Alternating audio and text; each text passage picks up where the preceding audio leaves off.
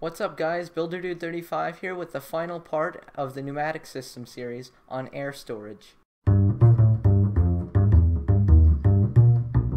For the fifth and final video in the series, we now have air storage, and this is a more optional part of a pneumatic system. You don't necessarily have to do this, but it's definitely helpful in some applications, and this is air storage. And as you can probably guess from the name, we're basically going to be storing air pumped by the compressor.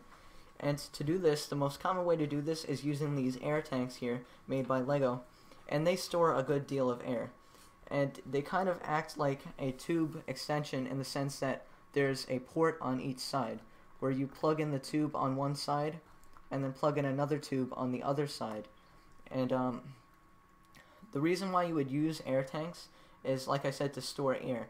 And this is helpful for FLL use if you want to use pneumatics for that, because you're going to take the compressor and pre-pump all of your air into these tanks, and then once your match starts, your robot is going to take the air that is stored in these tanks and distribute it to the pistons where it needs to go, wherever.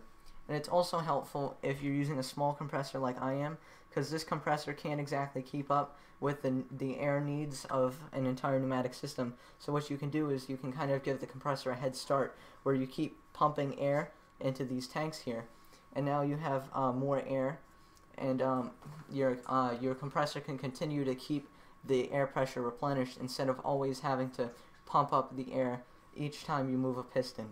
And that brings me to my next point. LEGO's pneumatic systems are not exactly airtight. Every time you move the position of a valve, it's going to lose a bunch of air in the system. So if I were to switch a valve to make this piston extend, and then switch it back, I'm going to lose a good deal of air. So that's another reason behind wanting to store the air pressure, because you're going to eventually lose it over time. Lastly, if you want to store up a whole bunch of air pressure for one burst, like I did in 2013 with the original ThunderSmart, I had my compressor running for several minutes, and then what I would do is I would have the air stored up in the tanks, and when I would flip the valve, all of the air that was in the tanks would rush into one or two pistons, and it would prop the car up really high, like almost like a hydraulic system in a real car, and it was really funny. So that's one final thing that you could do with air tanks. One additional note is that if you don't have these fancy special air tanks, what you can do is take a length of tube, preferably a long one, and coil it up, and this will act as an air tank because it stores air within the length of its tube. It won't necessarily be as effective as these air tanks, but it's definitely something that you could consider using as a substitute. Thanks for watching my tutorial this week. If you found it helpful, be sure to subscribe for more tutorials like this every week, and if you have an idea for a tutorial, be sure to submit it in the comments section below. Thank you, and I'll see you next time. Bye.